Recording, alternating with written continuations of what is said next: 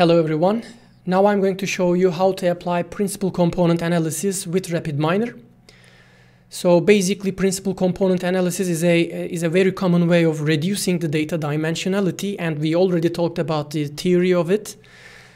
But in short, what PCA does is to mathematically represent multiple variables in your data set as a mixture of those variables, okay? So what it does is to create these principal components that are actually the mixture, the linear combinations of your original attributes.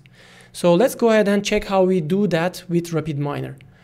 As always, I'm going to require a dataset, so I will load a retrieve iris dataset.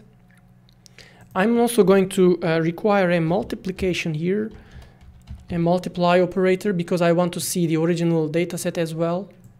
So let's go ahead and connect this to the process outcome.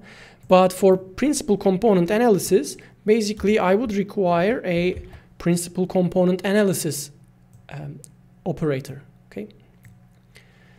So what I can do here in terms of setting the parameters for PCA is that I can specify the dimensionality reduction method that I'm applying. So I can opt for keeping variance, which means that I'm going to specify how much variance I would like to preserve in my data.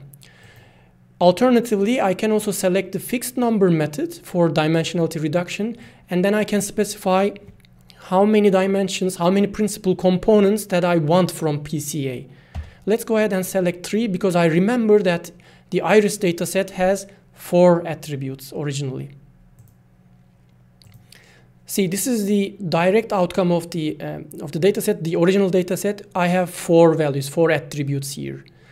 And if you check the principal component analysis outcome, we have 3 principal components.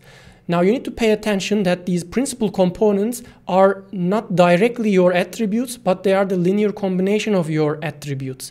So these really do not mean exactly one of your attributes or something like that. But all your 4 attributes, the original ones, are somehow encoded by 3 values, 3 principal components. This is what PCA does, so you need to pay attention to that.